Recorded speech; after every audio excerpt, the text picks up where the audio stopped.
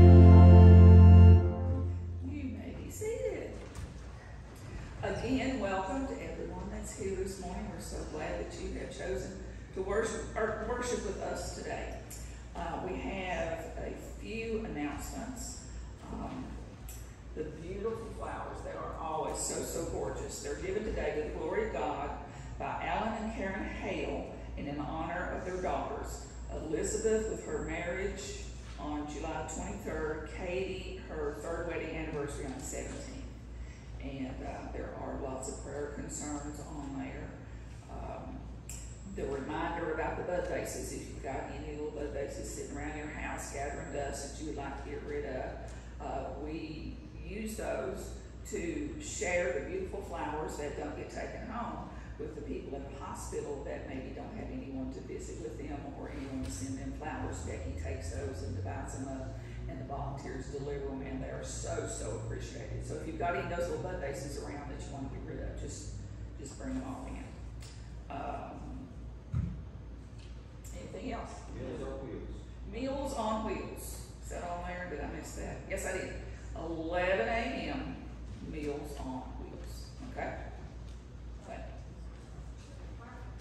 Choir practice tonight, 6:15. Is that right? 6:15. And we would just love for any and all of you to come and help us so that we can really have a wonderful, we've always got a wonderful choir, but we can have a more wonderful choir on Rhythm and Roots Sunday. We've got lots of music planned for that day, and we could use your voices. So anybody that would love to participate, 6:15, we'll be looking for you. If we did, okay.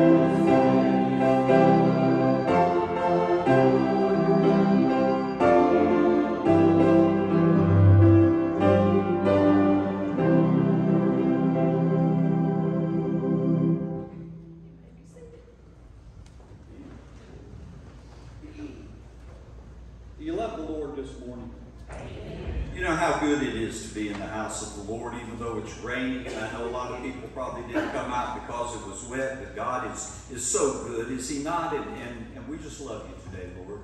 You are so good and kind and merciful. We want to praise Him. And perhaps you have a celebration you would like to lift up, or a witness or a testimony to the glory of God this morning. Anyone?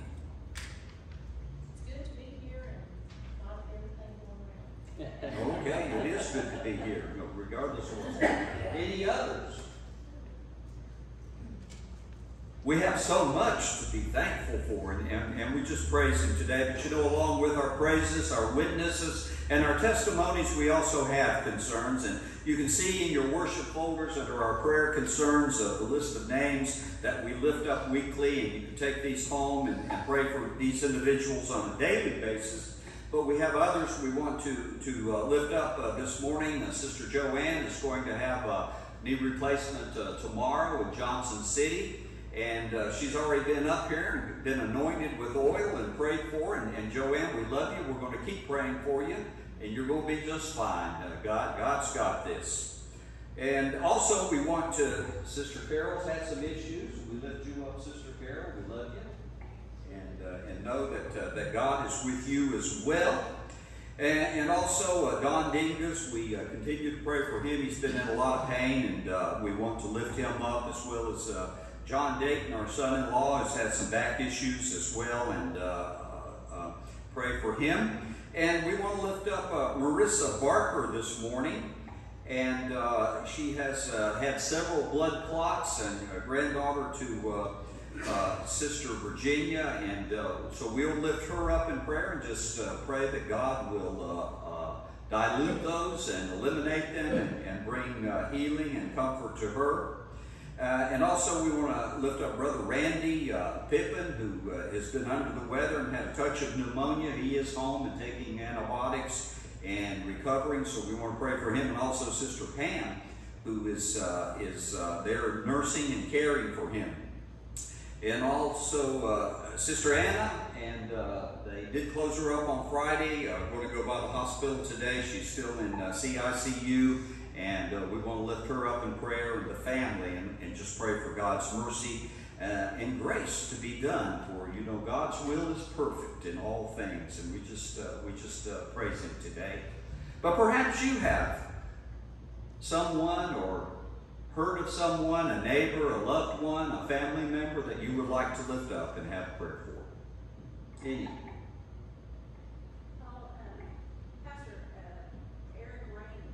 Eric Ramey. I don't know all the details. I only know that he had surgery yesterday. Okay. He had to have some surgery yesterday and then again this morning. And before the surgery yesterday, I know he was on a ventilator, but he was able to write and was joking around with everyone and everything. But if you could keep him in mind. Right, Eric Ramey. We certainly will. Wrote that name down there and pray for him. Are there any others? Do we have unspoken needs? God knows those. He's able to do abundantly far more than we can ask or imagine. And something we haven't done since the pandemic has set in, although I've been doing it for individuals as you requested. But we want to give you an opportunity this morning, if there's someone that you would like to stand in intercessory prayer for, if you have a need yourself and you would like to be prayed for, that you might come at this time, that we might lift you up to the Lord in prayer. Are there any needs? Any needs?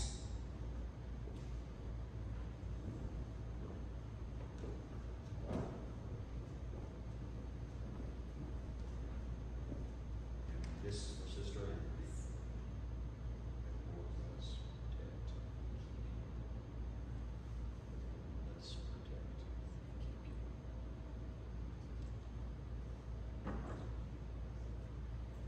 Father God, as we come into thy presence today, we come as children of God, and these are standing in intercessory prayer for Sister Anna.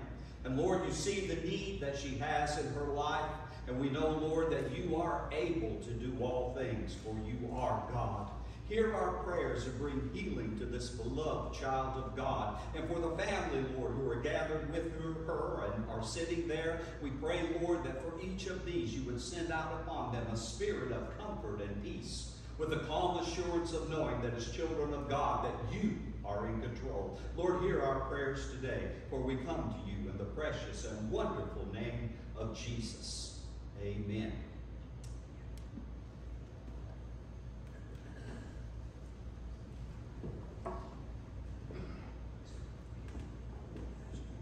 And as soon as our sister is seated, we will have a prayer for these. Let us go to the Lord. Loving Father, as your gathered family, we take these moments to better understand our relationship with you. We come, Lord, this morning to praise you, to worship, to honor you, and to tell you, Lord, that we love you. For you are our God and we are your people. Lord, we ask also that as we seek your presence in our lives, that your love may be enveloped in our hearts, that others may see it and know your love through us. That your mercy may be shown in our actions as we reach out to those who are hurting, and those, Lord, who are without. And that your grace will be bestowed upon us.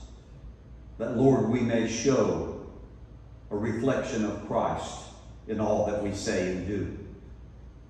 We thank you, Lord, for the celebration of life, but we come to you with the needs of the many, and for every name that is listed on our prayer concerns, for every name and every need that has been spoken here today, and for every unspoken need that we bear. And Lord, there are many. Allow us to bring them boldly to thy throne of grace. And Lord, we lay them before thee, and we ask but one thing. May thy will be done.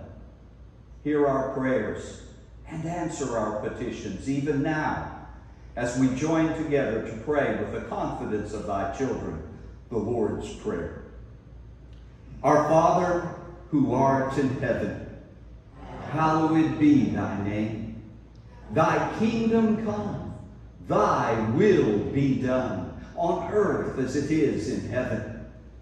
Give us this day our daily bread, and forgive us our trespasses, as we forgive those who trespass against us.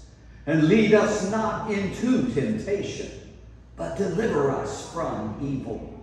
For thine is the kingdom, the power, and the glory forever.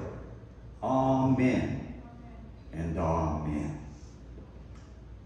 And our responsive reading this morning can be found on number 794 in your hymnals. Psalm 71, our response.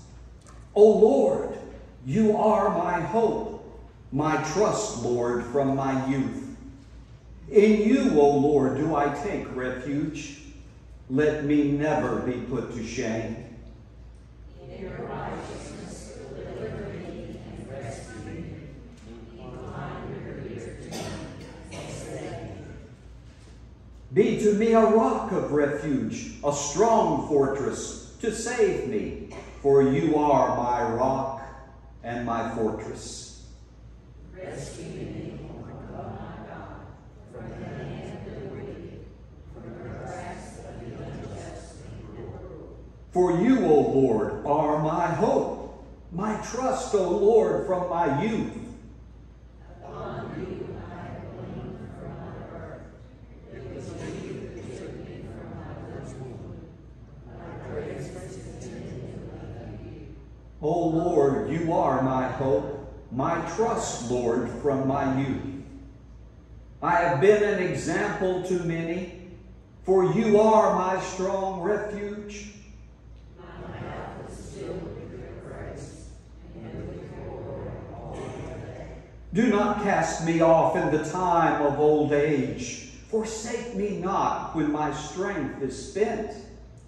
For my enemies speak concerning me. Those who watch for my life consult together, saying, God has forsaken him. Pursue and seize him. Where there is no deliverance. O God, be not far from me. O my God, make haste to help me. O Lord, you are my hope, my trust, Lord, from my youth. May we stand.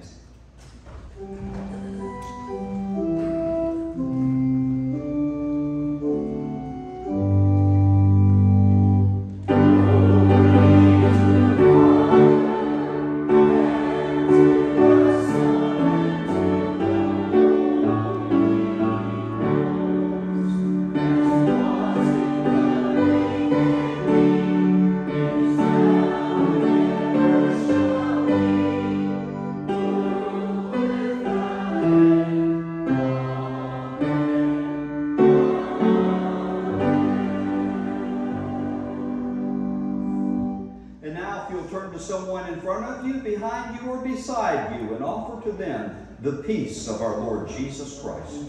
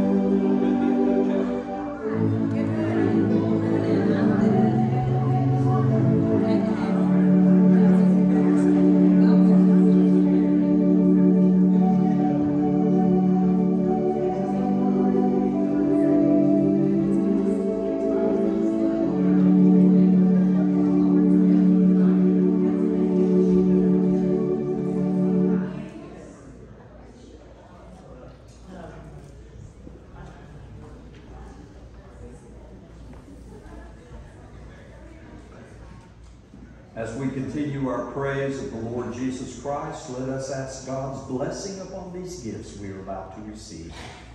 Father God, thy provision has been sufficient and so much more. Truly you have been good and taken care of your people. Lord, I ask that you would bless every hand that is able to give this day and those that cannot. That, Lord, you might bless this offering and multiply it, that through its use, as we meet the needs of the many, as we are about our Father's business, that you may be glorified. Hear our prayer, for we ask it in the precious name of Jesus. Amen.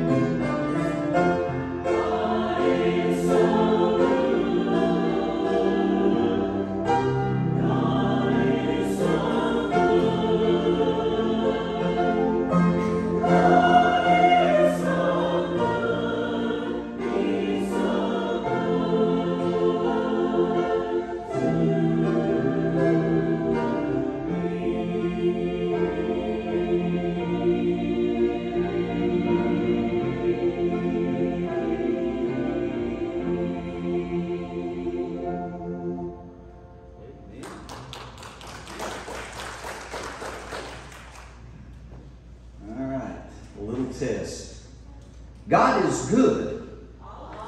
And all the time. Good. Praise God. Yes, He is. All the time. You know, today's message is one about praise and prayer. Prayer and praise go together. You know, you can't have a spirit of praise and a spirit of revenge. You can't have a spirit of praise and a spirit of defeat. You can't have a spirit of praise and a spirit of discouragement. They don't go together. Prayer and praise go together. And Luke tells us in the book of the Acts of the Apostles these words. I want to begin with the 23rd verse of chapter 16 in the book of the Acts. And Luke writes, "And when they had laid many stripes on them, them being Paul and Silas, who were arrested." Remember, I preached a couple of weeks ago about Paul committing himself, going to as a citizen of Rome so that they wouldn't beat him anymore, and it worked. And so, but these are one of the times he took a beating. They had laid many stripes on them. They threw them into prison, commanding the jailer to keep them securely. Having received such a charge, he put them in the inner prison and fastened their feet in the stocks. But at midnight, Paul and Silas were praying and singing hymns to God, and the prisoners were listening to them. Suddenly there was a great earthquake, so that the foundation of the prison was shaken. And immediately all the doors were opened, and everyone's chains were loosed. And the keeper of the prison, awaking from sleep and seeing the prison doors open, supposing the prisoners had fled, drew his sword and was about to kill himself. But Paul called with a loud voice, saying, "Do yourself no harm, for we are all here." Then he called for a light and ran in and fell down, trembling before Paul and Silas. And he brought them out and said, "Sirs, what must I do to be saved?" So they said, "Believe on the Lord Jesus Christ, and you will be saved, you and your household." Then they spoke the word of the Lord to him and to all who were in his house. And he took them the same hour of the night and washed their stripes. And immediately, he and all his family were baptized. Now, when he had brought them into his house, he set food before them, and he rejoiced, having believed in God with all his household. The word of God presented to the people of God. Thanks be to God. Let us pray. Father God, as we come before you today, I pray that we may be emboldened, like Paul and Silas and the early disciples, to be unashamed, Lord, of praising you, of praying to you, of allowing, Lord, you to work in a mighty way in our lives that others might see it. Hear our prayers. I ask now that the words of my mouth and the meditations of my heart might be pleasing and acceptable in thy sight. For I ask it in Jesus' name. Amen. Now notice it said the other prisoners were listening.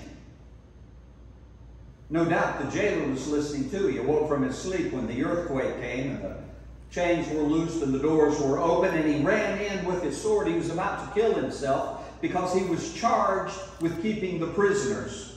And if the prisoners had escaped or gotten away, he would be killed by the Romans anyway.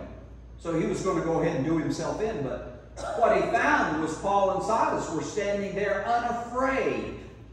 And he fell down and asked, "What must I do to be saved?" And Paul said, "Believe on the Lord Jesus Christ and you shall be saved." If you're watching today and you've never made that commitment, or you've never made that profession of faith, today is the day of salvation. Believe on the Lord Jesus Christ, and He will fill your heart with a joy unspeakable and full of glory. They were listening. You know, Kathy and I, whenever we go out to eat, no matter where it is, we always pray. We hold hands and we pray openly and loudly. And I can't tell you the number of people who have come up to us and they said, we heard your prayer. And it just felt so good to hear someone praying. People listen to us. People watch us. We are to be an example, as Paul and Silas, of how to pray to God and how to praise God. Unashamed. Jesus said, if you stand ashamed of me before men, I will stand ashamed of you before the Holy Father and the holy angels. Lord, I never want Him to be ashamed of me. Lord, never. I know there are times that I failed Him. Paul warns us and he reminds us that we all fall short of the glory of God. How often? Daily. Daily, we fall short of the glory of God. But here, the prisoners were listening. Paul and Silas were praising God and singing hymns to Him. And the jailer came in, and it said that he believed on the Lord Jesus Christ, he and his household, and they were all saved, and immediately they were baptized. Now, you know, there's a lot of denominations that I'll tell you. I was in one when I first got saved. I wanted to be baptized right away. Oh, you got to wait, you got to learn, this or that. I want you to learn the polity of the denomination. Well, I'm here to tell you, the denomination can't save you. The church can't save you. It takes a personal relationship with the Lord Jesus Christ. And whenever you hear someone being saved, often it's said after that, immediately they were baptized. Immediately he and his household were baptized. Not a month from then, not a year from then. Immediately. When the eunuch was being witnessed to by Philip, and he accepted the Lord Jesus Christ, he looked around, he said, where's some water? I want to be baptized. Immediately he was baptized. Don't let anybody delay. If you've not been baptized, get baptized. Immediately. Then God can start using you in a mighty way in the church. Using you to teach Sunday school. Using you, maybe even called to preach. Using you as a witness. How can we be a witness if we've never followed the example of our Lord Jesus Christ? Praise and prayer, they go together. We think sometimes, well, we're living in a free country, we can do what we want and we can pray what we want. Well, I can tell you, as being a chaplain for the Department of Corrections for 16 years, it's not that easy. If you think you're that free, go ask the mayor or the town council if you can put a nativity scene up in front of the offices down there or in the park. Ask them. Ask them if you could maybe erect a monument to the Ten Commandments. Ask them if you can put up a cross. There will always be resentment and always be those who will come against you. Always. Because the evil one, he sees that God is winning the battle. He sees that souls are being saved. When the Holy Spirit came down on the day of Pentecost, Pentecost means 50. It was 50 days after Jesus had left. 50 days later, God poured out His Holy Spirit upon those who were in the upper room. And they were filled with the Spirit and began speaking in tongues so that others could hear them in their own language. But more than that, they were emboldened to come out of hiding and to openly proclaim the name of Jesus.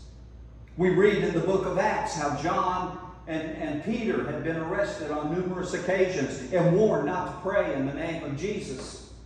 And Peter said, who should we believe, man or God? For there is no other name by which a man must be saved. There is no other way by which a man can be saved. Jesus said, I am the way, the truth, and the life. No one comes to the Father but by me. If there were any other way to salvation except through the Lord Jesus Christ, then His death is meaningless. Because we could have gone another way. But there is no other way. There is no other name in heaven or on earth by which we must be saved. Peter and John said, we will continue to pray and to heal in the name of Jesus. And Paul and Silas did the same thing, and they were all martyred. All of them.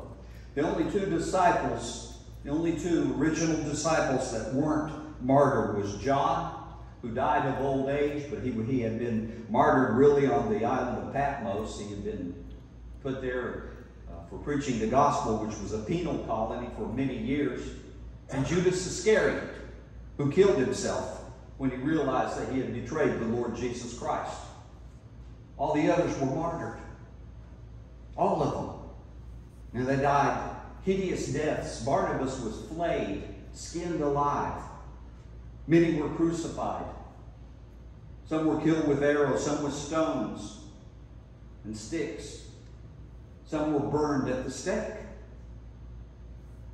But they didn't care, because they knew that they were going to be with the Lord Jesus Christ. Think about it for a minute. What can they do? They can put us in prison. They can fine us. And yes, they can kill us. But what does that mean? That means that we're going to go to be with the Lord Jesus Christ. We're going to a place where there is no more pandemics, where there is no sickness, where there is no suffering, where there is no death. Oh, death, where is your victory? Oh, death, where is your sting? It has been defeated through the Lord Jesus Christ, who is risen from the dead. We serve a risen Savior today. And Jesus died upon that cross on the hill called Golgotha, which means the skull, at Calvary.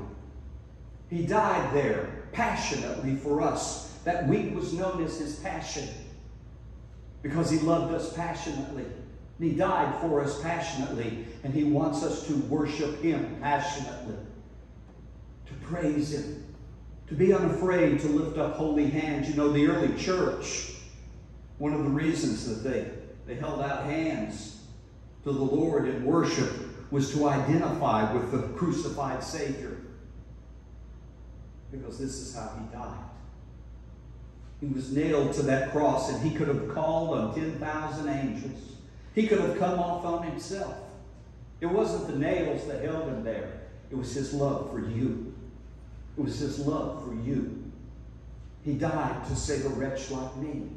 And how can I not offer praise and worship to honor his name? You know, last week after our service, those hymns that you selected, Philip, they were just out of this world, some of my favorites. And how could you not lift up holy hands? How could you not praise God?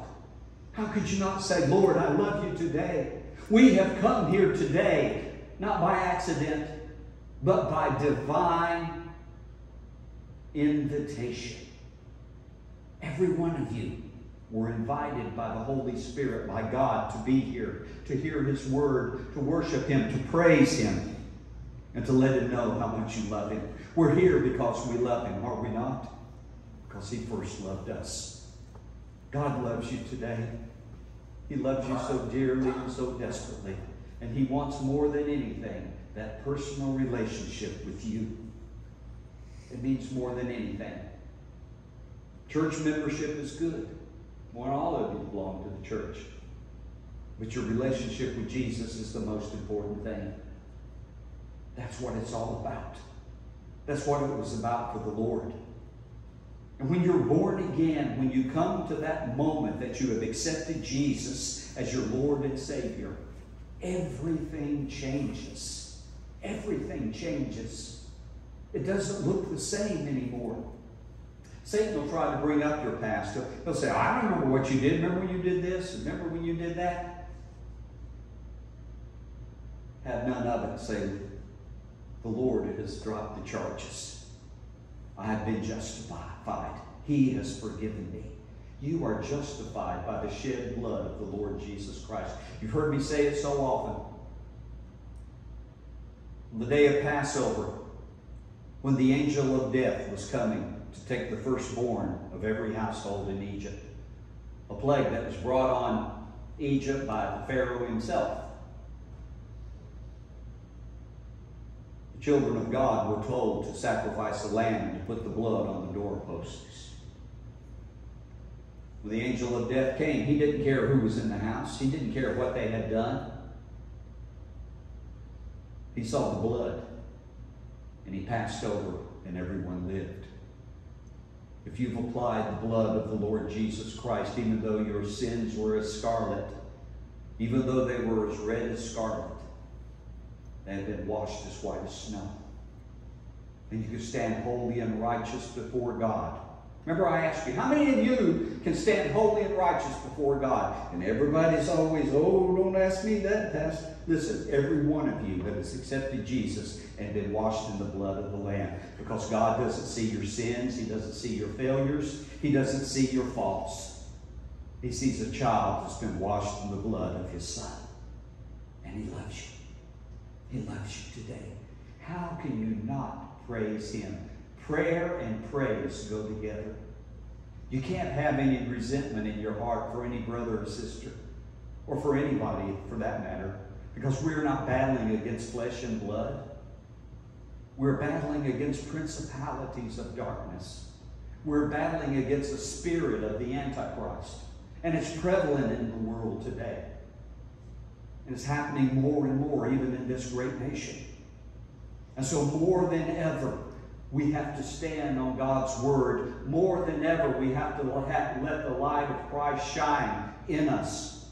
Remember I told you last week, in a world that's filled with darkness, spiritual darkness, one little candle looks like a beacon. Your light, the light of Christ that exists in you, if someone can see it, like the prisoners who heard the praise and the hymns that were being sung by Paul and Silas. They heard and they were encouraged. By people that come up to us, we heard your prayer. They were encouraged. People are looking for a spiritual way to acknowledge God, to let God know that they love him. But we are so timid, and some are just so bashful. And some, I hate to say it, are just plain out ashamed. Well, I cannot be ashamed. As for me and my house, we shall serve the Lord. Amen. And it's my prayer that us here at Anderson Street United Methodist Church will be a beacon in a world that is full of spiritual darkness. The example has been set. Remember last week, I told you the book of Acts didn't have an ending. It didn't end. Because it continues. It continues through us. It continues in us. And we are to continue to carry out the teachings of our Lord and Savior, just as the early apostles did. You, every one of you that have been born again, the Great Commission has been given to you to go out into all the world, making disciples of the Lord Jesus Christ, baptizing them in the name of the Father and of the Son and of the Holy Spirit. It's a great calling, a great calling. And we need to approach it unashamed, unafraid, and do not be timid. Because what are they going to do? The worst they can do is send us to be with God in glory. And I long for that day. I look forward to that day. Paul looked forward to that day. You know, Shakespeare wrote, "To be or not to be."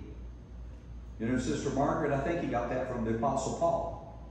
He read Paul, and Paul said, "I'm torn between the two, going on to be with Christ, which is far greater, or remaining here with you all." He was torn to remain here, he said, but either way, I will be Christ's. If God leaves us here to be 100 years old, we can praise him and worship him and honor him and let him know that we love him and be an example. Or if he takes us home, then we'll be in his presence there, and we'll honor him and we'll praise him and we will worship him. It doesn't matter where we are. Our praise is to be never ending. It's just to go on as long as we have a breath in us. As Brother Philip comes, and Brother Charlie, We turn to our closing hymn, number 496, Sweet Hour of Prayer. I want to ask you a question. Perhaps you're watching. Perhaps you haven't made that profession of faith, as I said earlier, that today is the day of salvation. All you have to do is say, Lord, enter into my heart. Forgive me, I want to serve you. And everything will be different. I remember when I came to the altar and I accepted Jesus. It was a Damascus Road event. I remember it vividly. It was the last night of a revival in 1976 in March. It was on a Wednesday night. And God called me when the pastor, my spiritual father, the Reverend Walter Wyatt, gave the altar call. And I thought, I can't go up there. They'll all know I'm a sinner. Well, they all knew I was a sinner anyway. And I thought, Lord, this is going to be so hard. And I stepped out in the aisle, and it was the easiest thing I ever did. Brother Mike, I was almost running when I got to the altar, and I got down on my knees. And Brother Walter came over, and he says, what do you want to pray about? I said, I want to give my heart to Jesus. And he started shouting and dancing across the front. He said, glory to God. Brother Bobby Laney came up, and they laid hands on me, and they said, pray with me. And I prayed with them. And I felt all the guilt and all the sin and all the burdens of that young 22 years old. I just gotten out of the military in February. And this was March. I felt it all melt away. And when I got up from there, everything was different. I had no worries. I had no concerns. God sent Kathleen into my life. But we all have a cross to bear. Lord, forgive me. She was the best thing happened to me other than getting saved and then the birth of our daughter. But all you have to do is accept Jesus. Accept Jesus today because he loves you. Well, 496, let us stand. Sweet hour of prayer.